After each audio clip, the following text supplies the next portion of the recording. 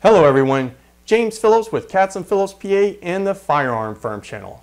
Today we are going to discuss an incident out of Columbia County, Florida that not only greatly troubles me, but also reminds me why I have dedicated my practice to defending the law-abiding citizens from the government agents who abuse their power.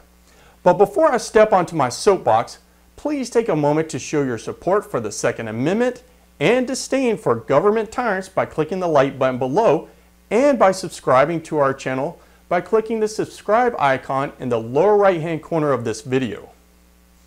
On October the 31st, 2022, 61-year-old James Hodges, who is legally blind, was walking down a sidewalk when he was stopped and detained by Columbia County Deputy Sheriff Jayme Gohde. Deputy Gohde's supervisor, Sargent Harrison, arrived on the scene shortly after the detention. The entire encounter between Mr. Hodges and the two deputies was recorded on Deputy Gohde's body camera, which Mr. Hodges obtained a copy of and posted it on his YouTube page. So, let's watch the video taken directly from Mr. Hodges' YouTube page, and then we will discuss it.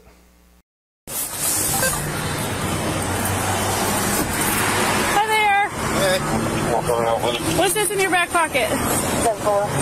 I just saw you walking it. It's a navigational age. What's the problem? You a tyrant? Yeah, I am actually. What's your name and date of birth? I don't have to give that unless Yes, sir. I was investigating. You have reasonable. Do you want me to put you in handcuffs right now? Yes, sir, I do. What is your suspicion? It looks like you're carrying a gun in your back pocket. I'm stopping to make sure you're carrying it properly. You don't have you ensured that it's not a firearm? No, you keep turning so I can't see it. You don't have to be a dick to me.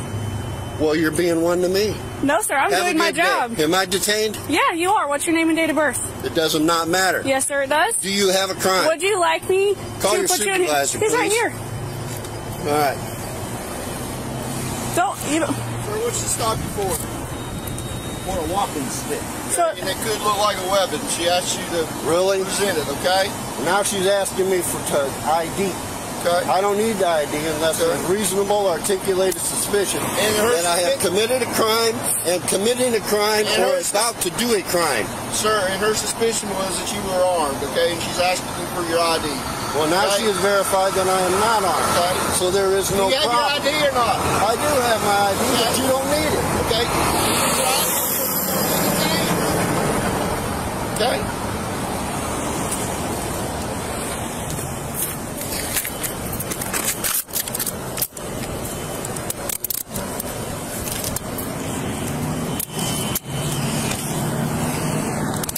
Sir, you deserve it. 77 Whiskey Mike detained. I don't know where his wallet is. Where's your wallet at, sir? I don't have my wallet on me. Okay, where's your ID? Where's your ID? In my pocket. Which pocket? You are not allowed to search me.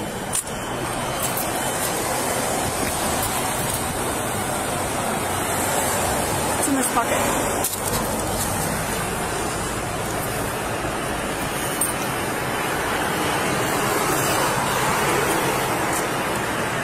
There you go. Thank you. I want your names and badge numbers. 1237 on Nick 65427. Yeah, 4427.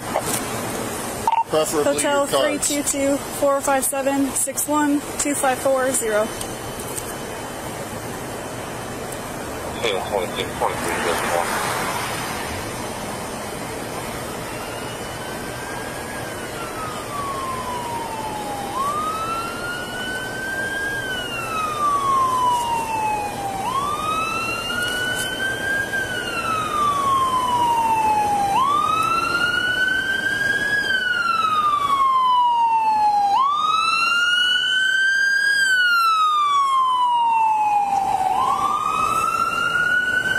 Sir, are you legally blind? Yes, I am. Okay.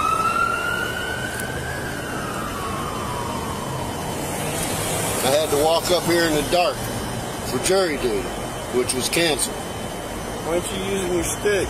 You don't have to use your stick all the time? Not all the time. ID card alone.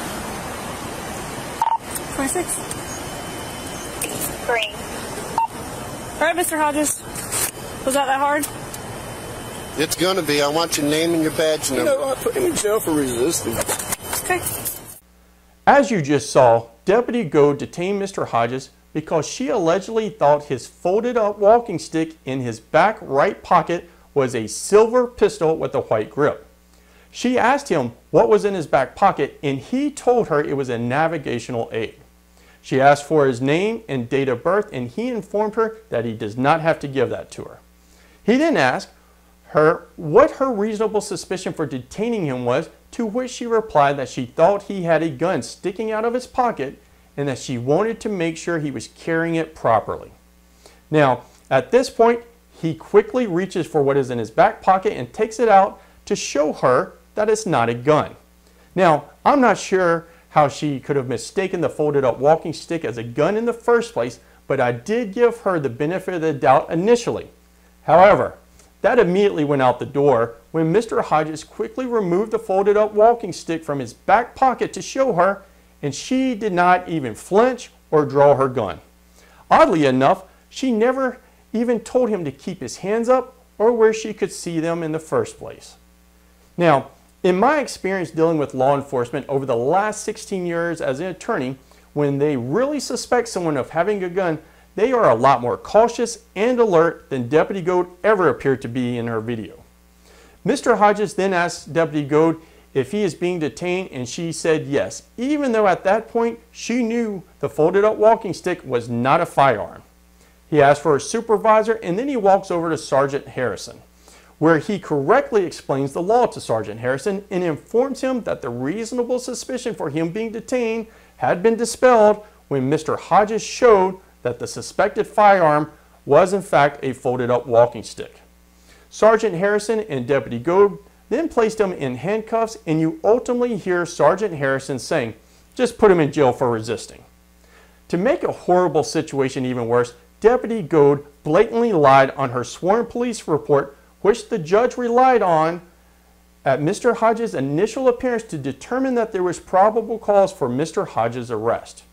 In her arrest report, Deputy Gohde wrote, "I again notified James that I was conducting an investigation and requested that he identify himself. James again refused. At that time, James was placed in handcuffs. I was then able to identify the object in James's back right pocket as a folded up walking stick, both silver and white in color, and was observable as it hung out of his pocket." The video clearly shows that she knew it was a folded up walking stick prior to him being placed in handcuffs. So why'd she lie? Well, I will tell you why she lied shortly. Ultimately, the state attorney's office dropped the case against Mr. Hodges 8 days later, but that was after he was arrested and had his mugshot forever plastered on the internet. Now, let's break down the facts of this case and apply the law to them. The very first legal issue to look at in this case is at the point of initial contact between Mr. Hodges and Deputy Gohde. Was the initial encounter a consensual encounter, or was Mr. Hodges being immediately seized and detained by Deputy Gohde? We could spend a considerable amount of time arguing which of the two it was, but for the purpose of our discussion today, we are going to say that Mr. Hodges was immediately seized and detained by Deputy Gohde. So, what did Deputy Gohde need to initially stop and detain Mr. Hodges? To answer this, we turn to the well-known United States Supreme Court case of Terry versus Ohio, which discusses the standard needed for a law enforcement officer to detain someone to conduct a criminal investigation. In Terry, the court wrote, "A police officer may reasonably detain a citizen temporarily if the officer has a reasonable suspicion that a person has committed, is committing, or is about to commit a crime." To have reasonable suspicion, also referred to as founded suspicion, the detaining officers must have a particularized and objective basis for suspecting the particular person stopped of criminal activity based on the totality of the circumstances. The determination of whether a detaining officer had reasonable suspicion is made by a judge based on the specific facts surrounding the detention. Although reasonable suspicion is a very low standard, I would like to think a judge would have found that there was no reasonable suspicion to stop and detain Mr. Hodges. But for our analysis, let's pretend there was reasonable suspicion to stop Mr. Hodges to investigate whether he was openly carrying a firearm. Could Deputy Gohde continued to detain Mr. Hodges after she had determined what she thought was a firearm was in fact a folded up walking stick. Absolutely not. Once the reasonable suspicion has been dispelled, the detention must cease under the law. In other words, once it was determined that Mr. Hodges had not openly carried a firearm, was not, or was not going to be openly carrying a firearm, he should have been free to go unless during the temporary detention the deputies developed probable cause that a crime had been committed, which in this case they didn't. The moment Mr. Hodges showed Deputy Gohde that the suspected firearm was a folded up walking stick used as a navigational aid, her reasonable suspicion had been dispelled and he should have been free to leave. Finally, we get to the main question. Was there probable cause to arrest Mr. Hodges for resisting an officer without violence? Florida Statute 843.02 in relevant parts reads, "Whoever shall resist, obstruct, or oppose any officer as defined in section 943.10 in the execution of legal process or in the lawful execution of any legal duty without offering or doing violence to the person of the officer shall be guilty of a misdemeanor of the first degree." The two deputies arrested Mr. Hodges under the pretense that he was resisting or obstructing their criminal investigation by failing to provide his name and date of birth. The problem for the deputies and the reason why the state attorney's office declined to prosecute Mr. Hodges is because after Mr. Hodges dispelled their suspicion about the suspected firearm, the deputies were no longer conducting a lawful execution of their duties. Therefore, there was no probable cause to arrest Mr. Hodges for resisting an officer without violence because they could not lawfully continue to detain him and ask for his name and date of birth after their reasonable suspicion had been dispelled. That is exactly why Deputy Gohde lied in her report and said that she did not discover that the suspected firearm was a folded up walking stick until after she had placed him under arrest. Based on her report alone, it appears that she had not dispelled her reasonable suspicion that Mr. Hodges was openly carrying a firearm and that while she was conducting her investigation, he resisted and obstructed her lawful execution of her duty by failing to provide his name and date of birth.